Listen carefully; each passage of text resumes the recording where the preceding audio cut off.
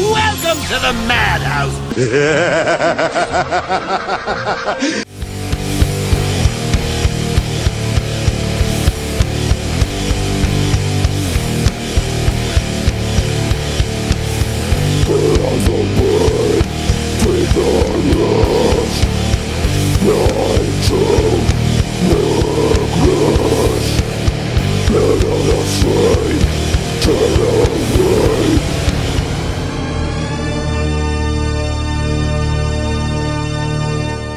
What is going on, ladies and gentlemen? Welcome back to another episode of the Mindless podcast. Today we have a very special guest for episode 82. Sammy, please introduce our guest today. Yeah, what's up, everyone? Today we have the one, the only Ted Dougherty.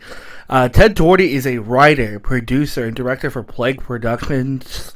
It has worked on numerous haunts, including Not Scary Farm, Universal Studios' Halloween Horror Nights, Queen Mary's Dark Harbor, Cedar Fair, Hollow Studios, prior to authoring the award-winning book Knott's Halloween Haunt, A Picture History. Ted terrified thousands of guests in Not Scary Farm's famous ghost town as one of the infamous street monsters. All right, Ted, it is a pleasure. Hi, everybody. It is a pleasure to have you on the show today. We are very excited to talk to you a little bit about Plague, about your time as a haunt monster, and just overall your love for the haunt industry, because you guys do such amazing work year after year, and we are always excited to see what you guys have to bring to the table every year. So, again, thank you so much for coming on the show, and we're excited to have you. Thank you guys so much for having me. I'm ready to talk some shop up with you guys. All right, perfect. I think there's no better way to start than in the beginning. So, what inspired you really to get into the haunt industry? Well, I kind of grew up being a fan of this kind of stuff, and always loved monsters growing up and horror movies. You know, a big fan of like all the George Romero, Dawn of the Dead films, all that kind of thing, Evil Dead. Then really got into werewolf films like The Howling and American Werewolf in London, that kind of stuff.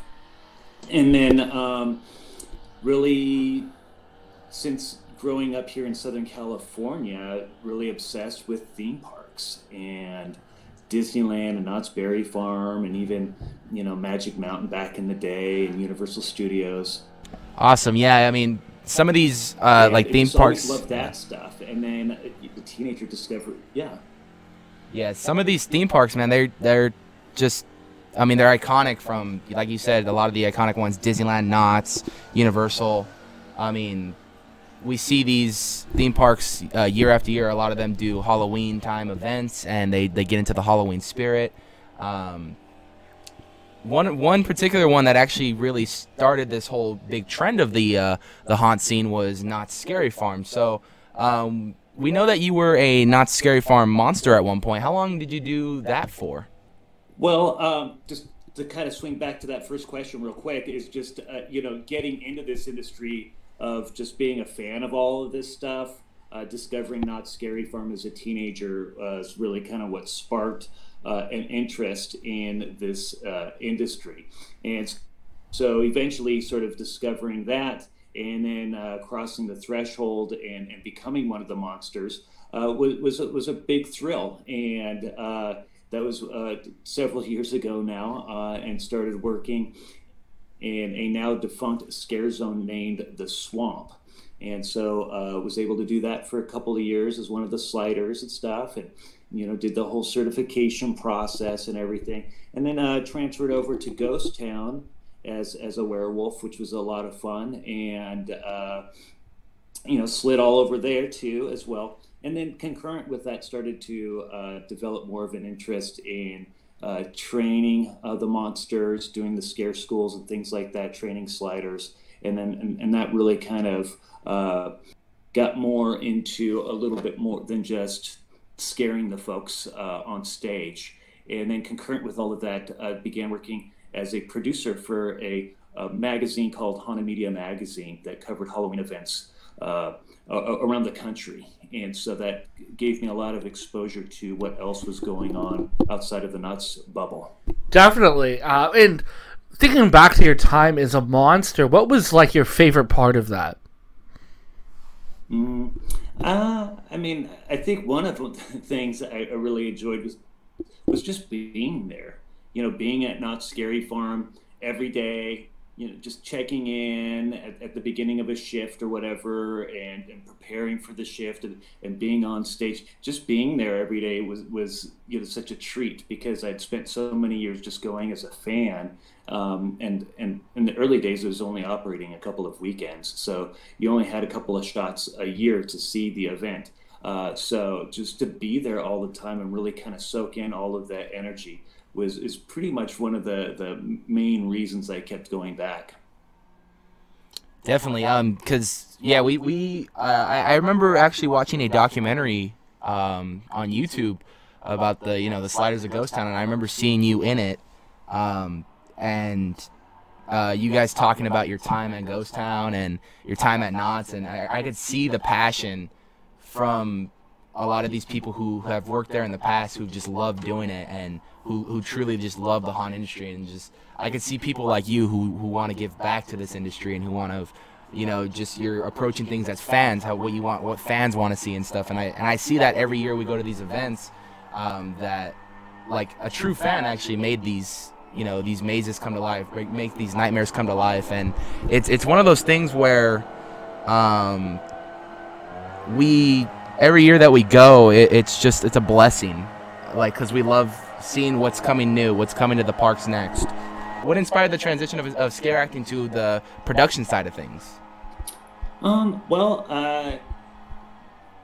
yeah, I mean, just real quick, as a side note to what you were saying before, yeah, I mean, we were all very passionate about working Not Scary Farm, and that was something that was, set, over 40 years ago by the people that started that whole thing. And I think it's a tradition that continues to this day with that passion with the monsters. And I think that is a big reason and part of the event's success. But transferring over to more to production side, really after sort of those monster days were behind me, and started looking at different avenues. I started working with outside companies because because since I had worked Not Scary Farm, I had produced some things for Haunted Media Magazine and other elements.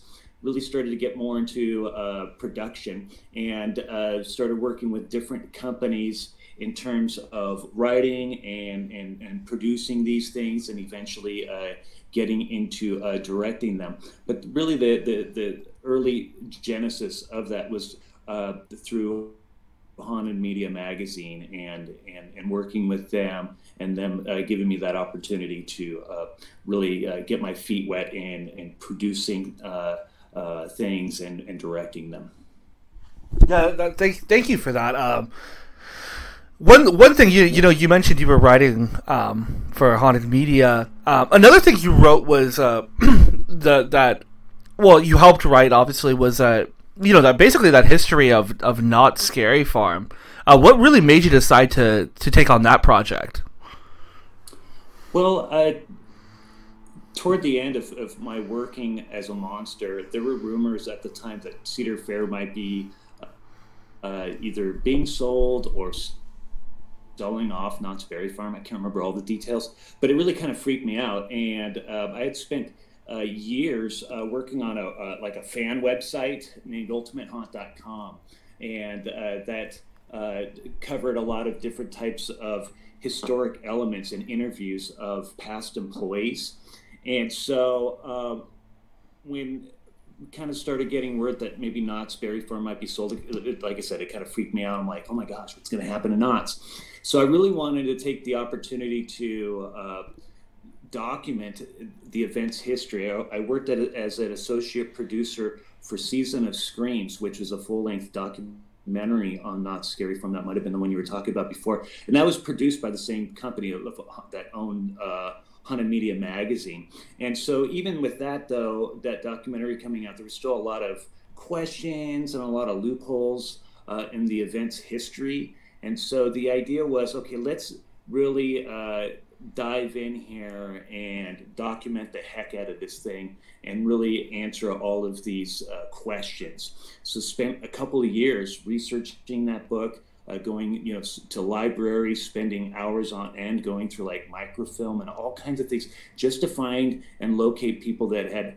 worked on the event in some kind of capacity throughout the years to try to see if we can't fill in some of these gaps. And then, of course, working with Knott's and their archives and the Orange County archives, and just really compiling as much information as I could.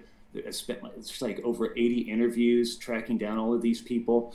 And so eventually, yeah, I wrote the book, Knott's Halloween Haunted Picture History, and that was great. We're really blessed to have a little bit of success from it. We got to sell it at Knott's for several seasons and several years, and do all kinds of book signings and stuff. And that really opened up a lot of doors for me as well, because other companies started to kind of discover me as somebody like, oh my gosh, this is a dude that like knows a lot about this world famous event. Maybe he can come and help us since he's produced some things. So that's kind of how that worked. Definitely. I mean, this book, it sounds amazing. I got to get my hands on it to read it, because I'm always looking for something to keep me busy during the off season. And that sounds like something that will just keep me going, excited. So that's definitely on my list of stuff to check out. And I heard you had Neil Patrick Harris on it. How did you get that? How did you make that happen? He's a fan of Not Scary Farm, so that helped. And he is very, very good friends with a magician named Ed Alonso, who performed at Not Scary Farm for many years. He headlined the event for many years. And so through Ed, we were able to connect with Neil Patrick Harris, and he was kind enough to write the foreword to my book.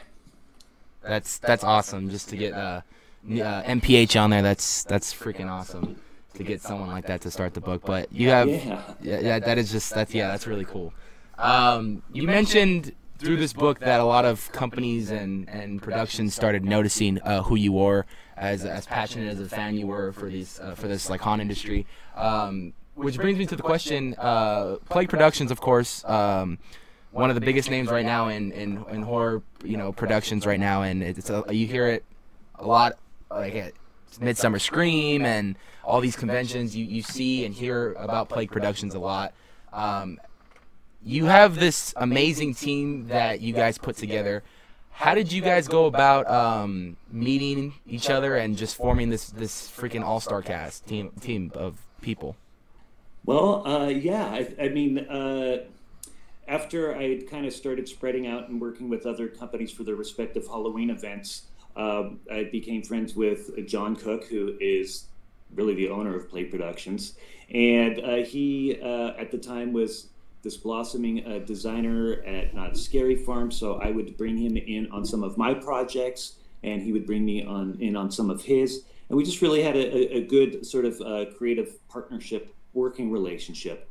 And so after he left Knott's, he developed black market escape rooms, which was the idea of doing a different type of escape room experience.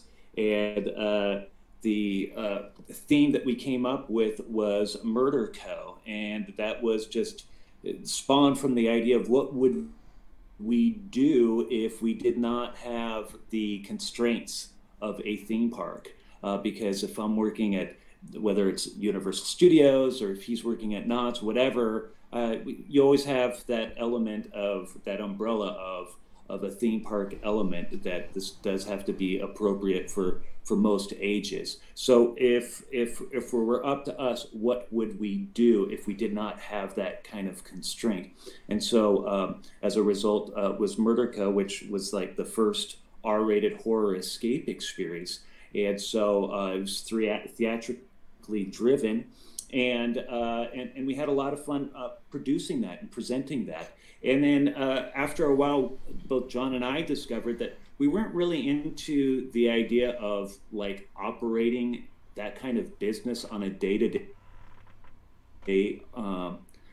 basis. It was fun to create it. But to keep it going and deal with all the overhead that kind of comes with those types of things and all the guests and all that stuff was just not necessarily something that we were into. So eventually he ended up selling that company.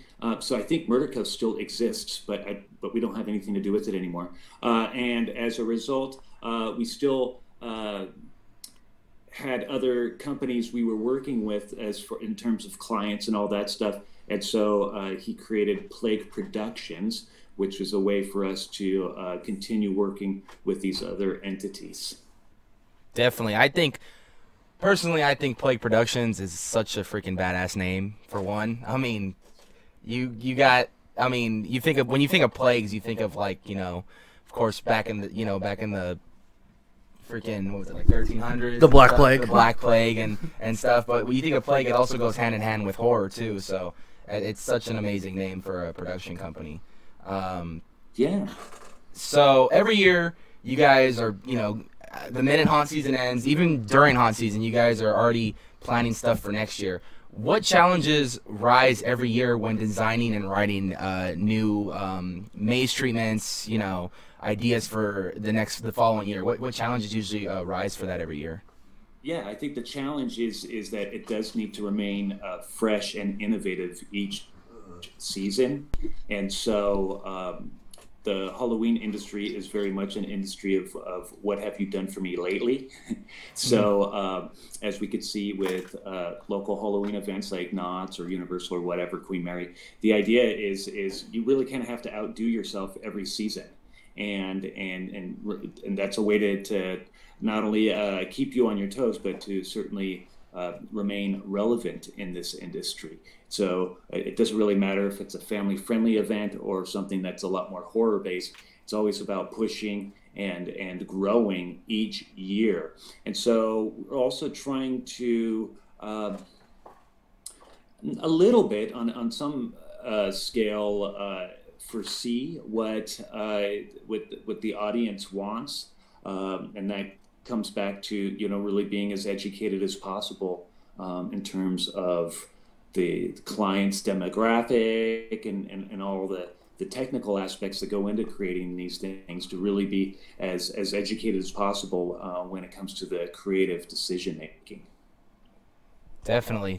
And on top of that, I know that you've had a lot of successful mazes and events over the years. What would you say from the past has been your most most challenging maze design or haunt that you've done thus far?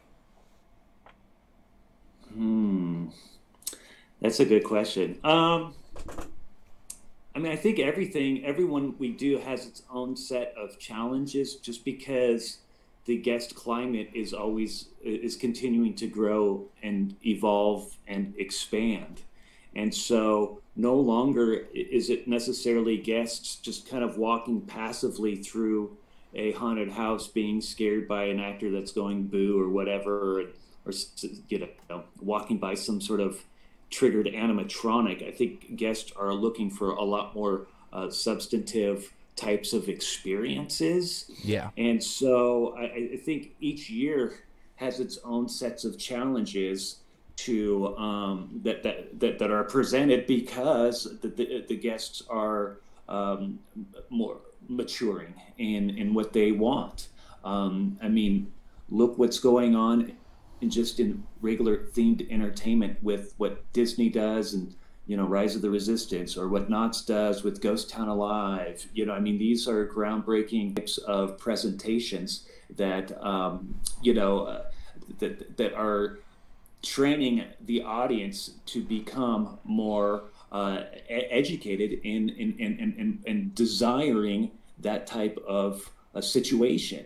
And so the Halloween events have to answer to that. And so that's what we're always trying to do, is to try to up it each and every year. But I mean, I think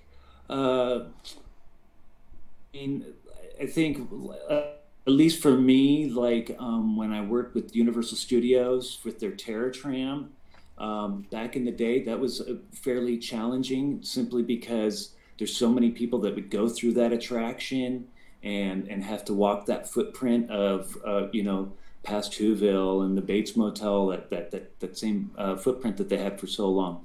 That was pretty challenging to do something a little bit different with that experience. And then, but even as recent, like I was mentioning Murder Co before. I mean, that was something that John and I had not done before of writing a theatrically driven escape experience where we had actors that would be engaging the guests throughout the entire experience. That was a pretty decent challenge at the time because it was so different compared to what we were doing at the theme parks. Definitely. I know one thing you had your hand in this year was the Los Angeles Haunted Hayride, if I'm correct. What were your thoughts on how, like, from design to actually staging it, how do you think it turned out after all? Considering that it was the first year that we were brought in, I think we did pretty good. I think that there were certain challenges that certainly need to be addressed, but those more are on the operational sides of things that doesn't really have very much to do with me. As far as the creative elements, though, I think it's a good start. I thought, the idea behind creating this town that has these mysteries revolving around it, where it's always caught in 1985 and it's always celebrating Halloween night, I thought lent itself well to some pretty cool storytelling elements that I think a decent foundation was laid out this past season. So I'm proud of what we did creatively on it, and especially with what the actors did in helping bring it to life.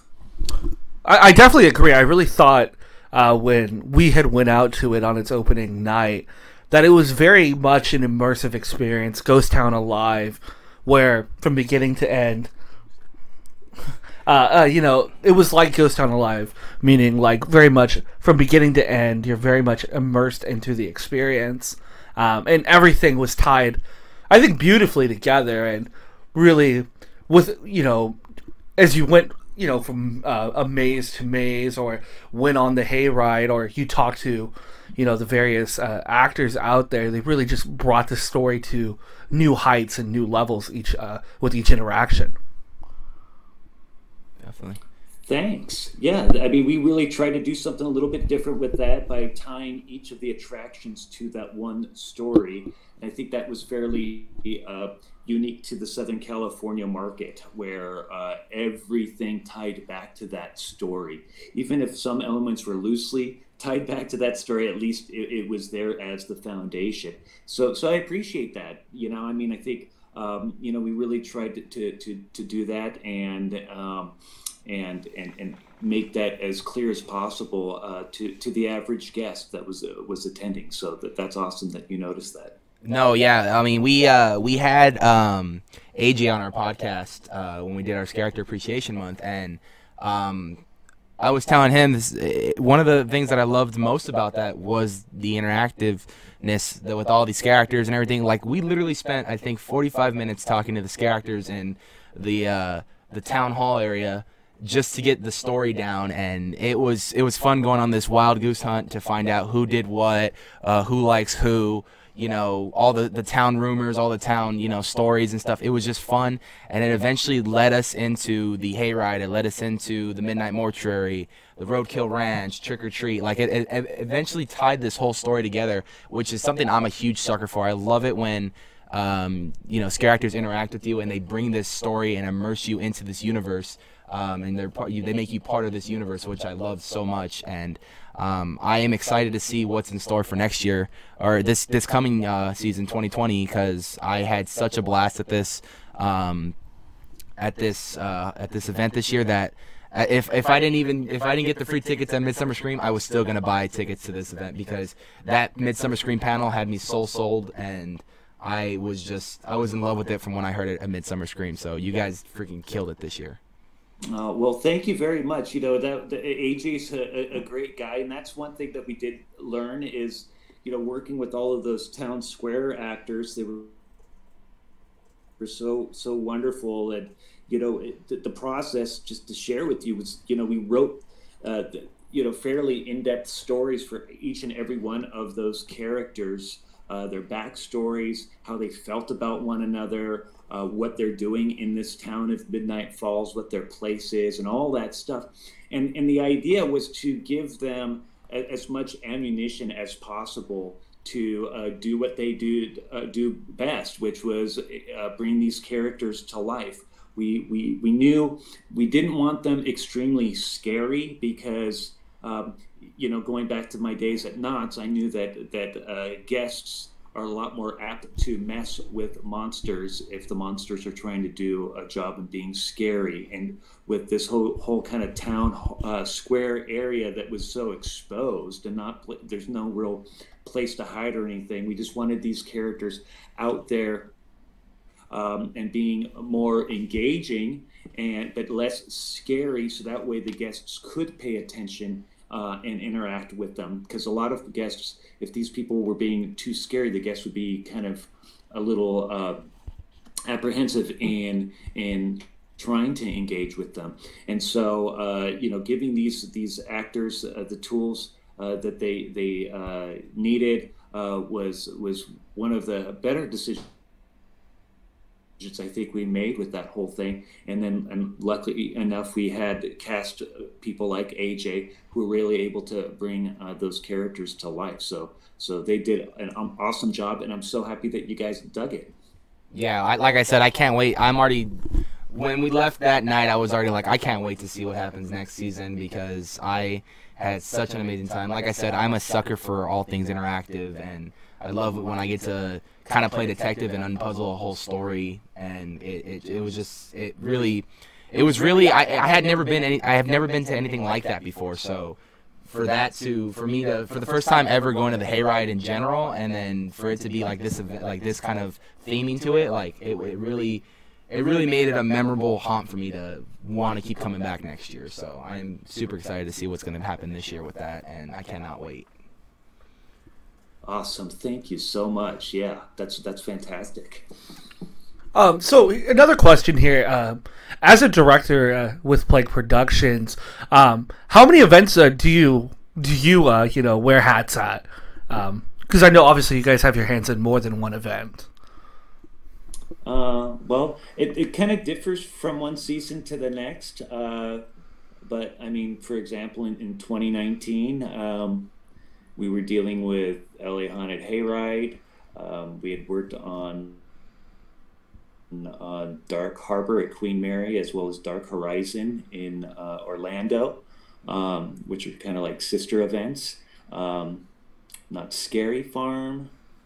And then other smaller, like spin-off, kind of not long events, we did a interactive for FX Networks for American Horror Story, and it kind of differs, from one season to the next. But that's an example of what we did last year. Yeah, it looks like you guys always have a busy year on your hands, and we always look forward to seeing what you guys have in store for us every year, especially with all these events that you mentioned. That we went to all of them last year, and we enjoyed every single one of them. And awesome. We continue to keep coming back because you guys do amazing work. So awesome, thank you. Yeah. So what has been one of your? You may have a few of them, probably a lot, but is there any memorable favorite maze that you worked on that you always think back to wow, that was just outstanding? I don't know how I can ever outdo myself on that, or does it always create that challenge of okay, I did this, how can I make something better? You know what I mean? How can I keep going and keep raising the bar? I know it sounds kind of cliche, but they're all kind of sort of our kids, so so I'm proud of all of them, even if some of them may not have been as strong as others. But at the time, we're putting all of our effort into these things. Yeah. And like I said before, since everything is continuing to grow and expand within the guest climate, we are always striving to kind of outdo ourselves from the season prior. And in this business, as much as I like being sentimental and nostalgic and stuff, we don't really have a lot of time to be able to look too much into the rearview mirror. We kind of just have to take what we can, figure out what works, what doesn't, and put that into sort of our list, an arsenal of experience, so that way we can apply educated decisions in each attraction that we work on moving forward. But yeah, I mean, all of them are so different. I mean, LA Haunted Hayride was, a full event where, Not Scary Farm Origins was one maze. And then, Queen Mary, that the Dark Harbor, especially in 2018, was kind of reimagining a whole event, and as well as Dark Horizons in Orlando. And that was a little bit different too, because Orlando is a different market than what we have here in Southern California. And so that needed to be addressed a little bit differently as well. But I know it's not like the best answer in the world as far as like what's been my favorite or anything, but I think all of them have a huge place in my heart, and especially for all of the actors that do these things and bring these concepts to life. These people are, the folks that are in the trenches day in, day out, bringing these experiences to life. And so, because all of those people are such different personalities, that makes these events their own type of personality, and each attraction their own personality. So it's really hard to say which one is like a favorite over another. But I think what keeps us going is really the excitement of what comes next.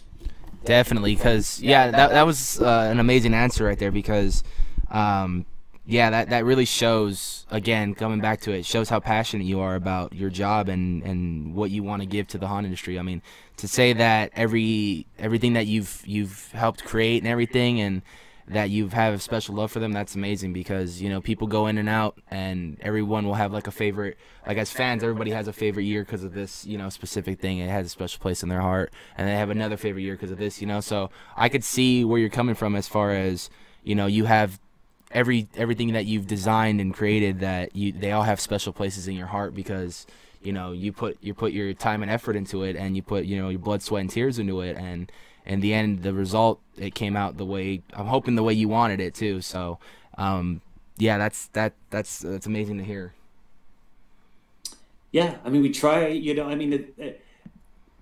as much as we put into it, yeah, I mean, the one thing that we cannot control is whether or not the guests are going to dig it, right? And so all we could do is put our best foot forward in hopes, in anticipation that we do something that people like, and some of these things people like more than others, and that's fine. I mean, I do look at these attractions, these events, as art installations, and just as with any art, whether or not it's a painting or it's a book or a piece of music or whatever it is, I mean, it's up to the viewer, the listener, or whatever, the person who experiences the art. It's up to them whether or not they're going to find meaning in it and find entertainment value in it. So if that's the case, then I guess we're the artists that are trying to put this out, and all we could do is hope and pray that people dig it. But luckily enough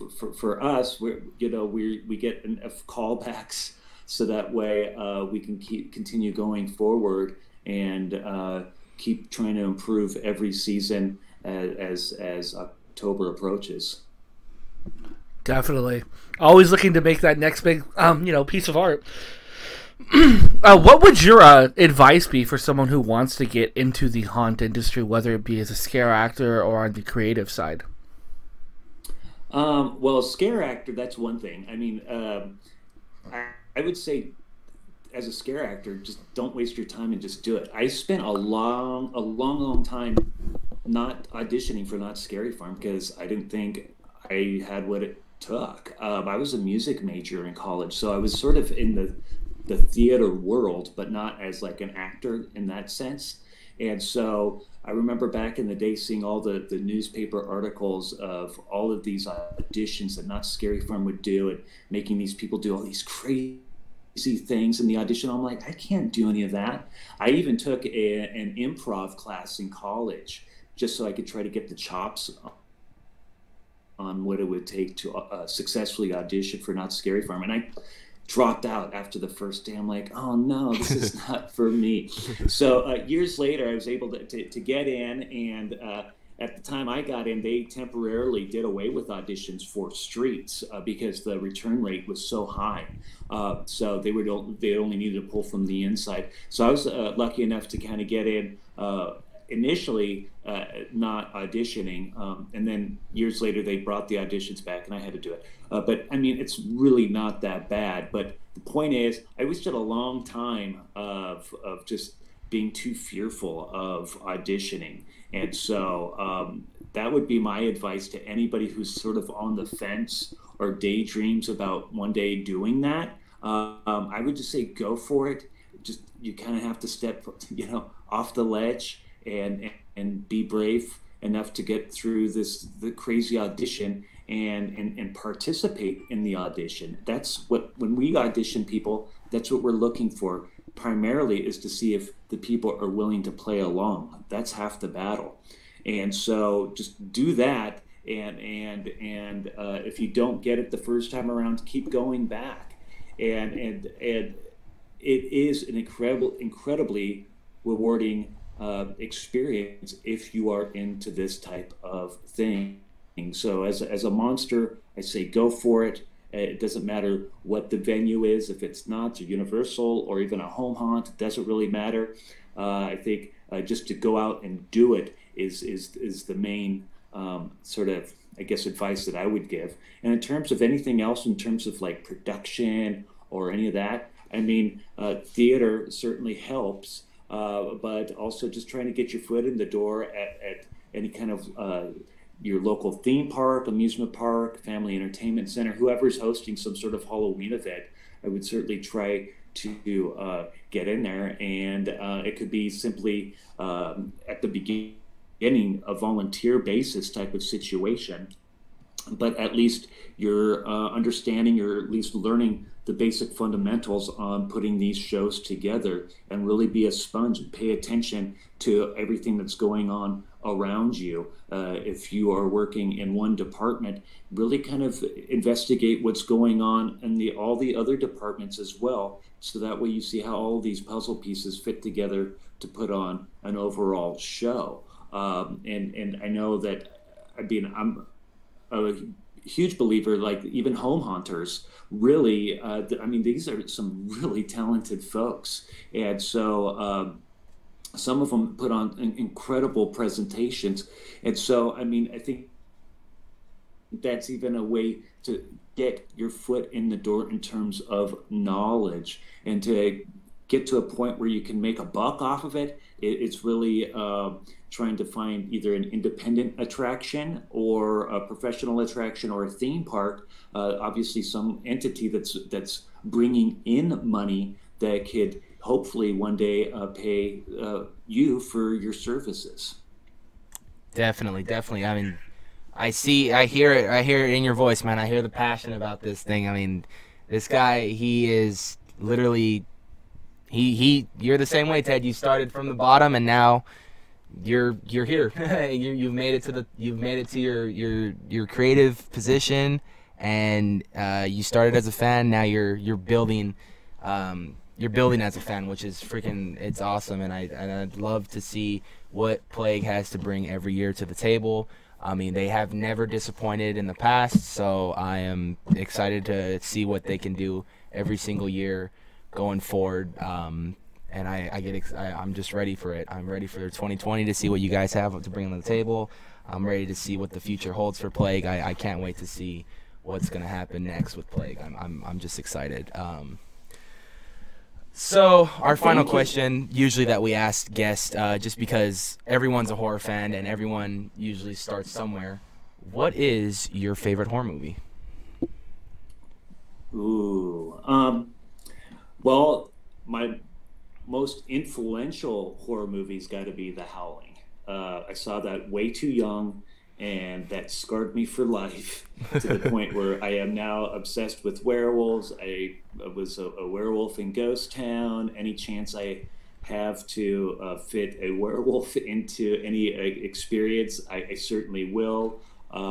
So loved, those Rob Bottin like special effects when Eddie Quist is turning into a werewolf right before your very eyes was just something that just was so nightmare inducing, but it stuck with me for many years, all these years later. So I'd have to say that is sort of my go-to. Like I mentioned before, I'm a huge fan of like Dawn of the Dead, like the original Dawn of the Dead, the original Halloween, Evil Dead 2, like all that kind of stuff. But I think overall, just because it had such a lasting impact, would be The Howling. Nice, nice, nice. I mean, I'm with you, Ted. I'm a huge sucker for werewolves, so I mean, if I see them at the events, I will go nuts because I love werewolves. I mean, anything from the Wolfman, American Werewolf in London, you name it. I'll watch them. I'll go to the events with them. It's honestly brings a true amazing experience for me. Well, Ted, we thank you so much for being on the show today, and we are very thankful that you came on and shared this experience with us of a little bit behind the scenes of what goes on behind the scenes at Plague Productions year round, and what it was like coming up from a monster to where you're at now. And like I said, Plague Productions does amazing work, and every year we look forward to see what's to come next with them. So we can't wait to see what's in store for the 2020 season. And again, we just thank you for being on the show.